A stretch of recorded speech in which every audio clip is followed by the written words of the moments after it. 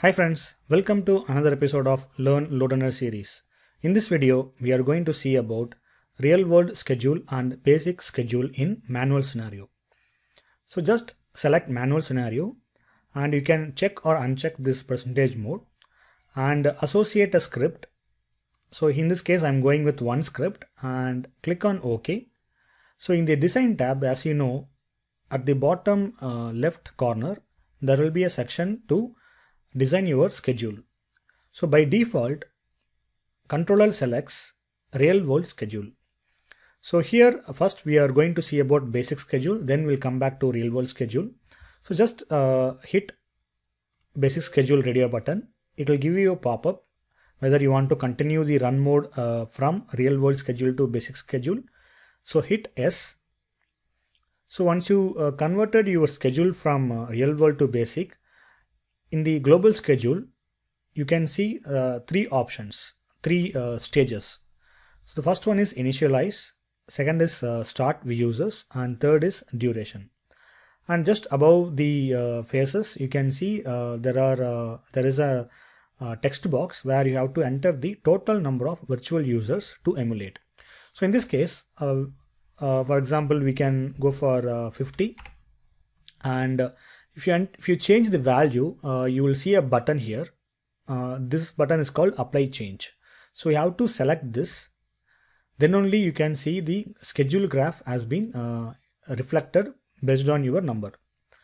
So now we will see how to configure the three phases: initialize, start users, and duration. So to change the properties of initialize, just double click on the row. So this will give you an option to change the properties of initialize. So in the edit action dialog box, the action type is initialize, and there are two buttons, previous and next. So this will help you to toggle between the phases. So by default, there will be 2 to 3 options for each phases. For initialize, there are 3 radio buttons. One is initialize all virtual users simultaneously, or you can initialize 10 virtual users for every 15 seconds in this case, or you can initialize each user just before it runs. So if you select the first option, it will initialize all the virtual users simultaneously. So in this case, we have entered 50. So it will initialize all the virtual users simultaneously. So if you want to initialize step by step, say I want to initialize 10 virtual users for every 15 seconds, you can configure the number. Or if you want to initialize each users just before it executes, you can go for the third option. So in this case, I'm going with the second option. I'm going to ramp up. I'm going to initialize slowly. Every 10 virtual users will be taking 15 seconds to initialize. So once you configure the value here, just hit apply. Then only you can see the next button is enabled. So you have to go to the next phase. You have to hit next. So now the action type is start users. So here there are two options. One is you can start all virtual users simultaneously, or you can start the virtual users step by step. So in this case, again, I'm going with 10 virtual users for every 15 seconds.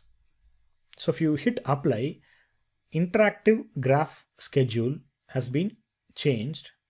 So now you can see the step by step pattern. So it will inject the virtual users step by step. So totally it will take around 1 minute to start all the 50 virtual users. If you select simultaneously and hit apply, you can see it will start all the virtual users in 0th second. This is not a good option because it will start virtual users immediately, and then it will hang up immediately because your server cannot take up all the requests simultaneously because the load is pretty high. In real world schedule, people will gradually logging in, but in case of flash sales or Black Friday deals, people will be hitting at the same time. But for a typical test, make sure that you are giving some enough time to emulate the virtual users. So just go with the second option, increase the virtual users gradually and hit apply. So once you hit apply, you can see both the buttons has been enabled. You can navigate between the three phases. So in this case, we are proceeding with the next phase, the duration. So here there are three options. One is the run until completion, which means it will run only once until the user executes its script completely. If you go for second one, it will you can configure the time. So typically we go for 1 hour, or you can give some time extra heads up time, say 1 hour 10 minutes. Or you can run continuously, infinite time. So it will keep executing your script infinite time until you stop it manually. So do not go for third option or the first option unless it is required. So by typical load test, we usually select the run for 1 hour or 30 minutes or so. So just hit apply and click on OK. So now you can see the graph has been reflected based on your values you have configured. So once you hit OK, you can see the another phase has been added automatically, which is stop virtual users. So by default, you'll get only 3, but once you configure the duration, you will get the fourth option. If you want to change the fourth option, fourth phase, you can just double click on it. And here you can select whether you want to stop all the users simultaneously, or you can simultaneously stop, you can stop the virtual users gradually. So here again, I'm going with the gradual phase. So I'm going to use the same duration of my ramp up, which is 10 virtual users for every 15 seconds.